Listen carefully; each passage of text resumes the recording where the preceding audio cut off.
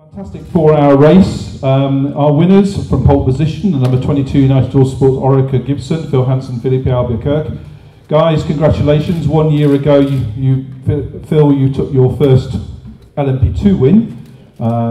A year later, and you did an entire 4 hours this time instead of 2 hours. So, a fantastic race. It wasn't easy, but you led from pole positions. Talk us through those first few laps and your stint, first stint. I mean, is this on? Yeah.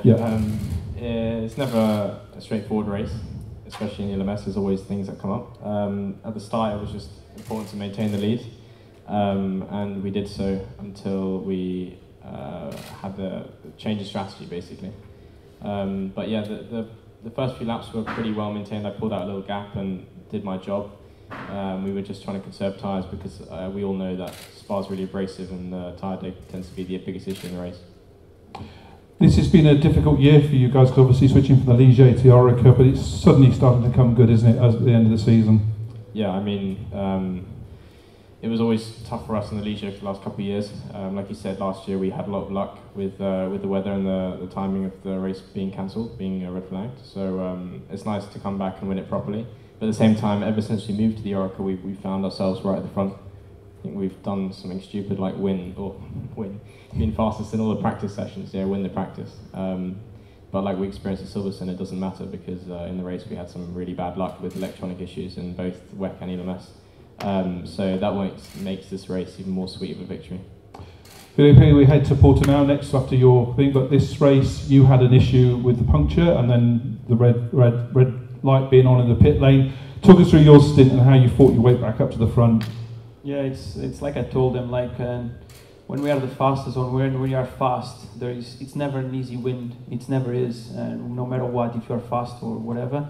So it just happened. We had a great pace and we showed the whole weekend. We showed qualifying, we showed in a race. But again, you know, there is always something happening in endurance. I had a puncture in my first stint, which changed our strategy, and we could not go until the end with the same pit stops as the others. Then we had to pit on safety car, which then we got stuck with the red light. So we were seeing the race going backwards, and actually dropped me to P9. But luckily we came back again to the race with a good strategy as well with the safety car, full course yellow, put us back on the lead on the front, and must say as well that Phil did a make a job in the beginning and going to the end, dealing with the pressure, closing down the gaps to the guys in the front. And again, what I'm happy about is like now we are chasing, not being chased, and this is the most what we can look for, and we can then only depend on ourselves, and whatever hurdle that we have, we're just going to go over and keep chasing the lead. So, and today was exactly that. United did a mega job, especially after Silverstone where we were unlucky, but we showed that we can do it, and here was a perfect weekend. I didn't have this for a long time, which is pole position, fastest lap, win, just no doubts. I need to ask you about Portimao. We go to your home country. I know it's a different end of the country for you from where you live, but it's still your home race, and it's a very different track to what you've got here, isn't it? Yeah, it's very different, and again, I think we only depend on ourselves to win the race. I think we have a brilliant car. We are understanding more about this car, and I'm still finding out how this car to race, because the tire degradation, it's way different than what I'm used to.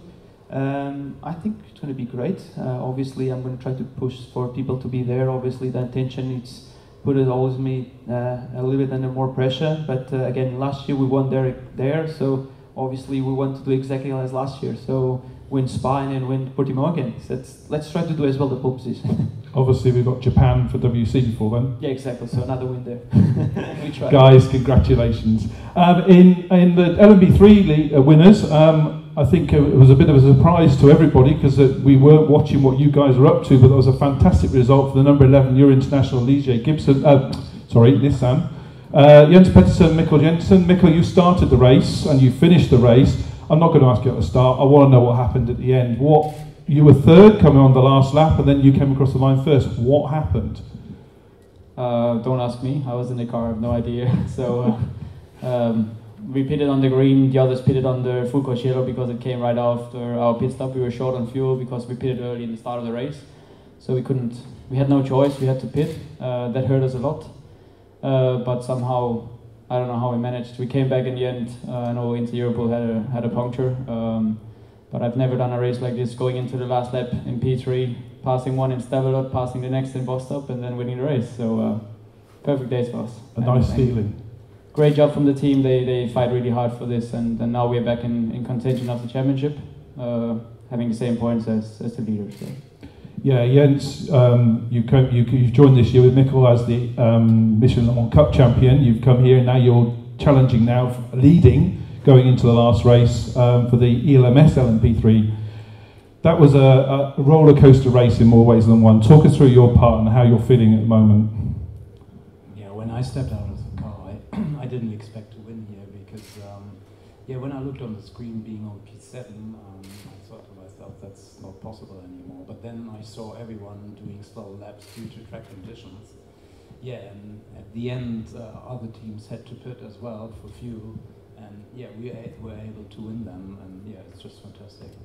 That's your third win as well, and considering how the season started with the car, you had to borrow a car, then it was all sorts of stuff going on with the team, and the team have done a mega job, haven't they, considering where we started at the beginning of the year. Yeah, absolutely. Euro International is a fantastic team. Antonio Ferrari is putting a lot of effort to make this possible. We can only thank him a lot. And yeah, so far we have been quite dominant. As you said, from 5 races we won 3, 1 second. Unfortunately, we had an engine blow up at Barcelona, which cost us dearly. But still, everything's possible, and yeah, we're looking forward to Portimao now. Well, thank you for setting up a brilliant season finale with the Euro Interpol guys. So thank you very much indeed. And the number 51 Luzic Racing Ferrari 488 GT are 2019 champions, guys. Congratulations. Brand new debut for the team this year and came here and you've won. So Fabien, you started the race, so we'll start with you. How are you feeling after that fantastic performance? Yeah, it's incredible for me because 1 year ago I was really an amateur driver, you know, so being here and win the championship with these two guys is incredible for me. So yeah, I can't describe, I have no words. You started the race, you were behind the number 7. What happened at the start? Because you came out of the first lap in the lead, so can you talk us through the start? Yeah, I had a good run out of Rédillon, and I could take the slipstream of the Porsche, and then he covered the inside. But there was an LMP3 on the left, so I take the toe of the LMP3 and I could overtake him in the outside in Les Comps. So that was a good move. Nicholas, you took over the car. Talk us through your part and again how you're feeling becoming the 2019 European Le Mans Series GTE champion. Yeah, definitely one of the toughest races I've ever done. I mean, coming out behind a lot of the LMP3 cars, fighting with the Porsche as well. So there was quite a lot of pressure at one stage of the race, of my stint. But yeah, all the overtakings and so on went pretty smooth, and I managed to stay in front, obviously.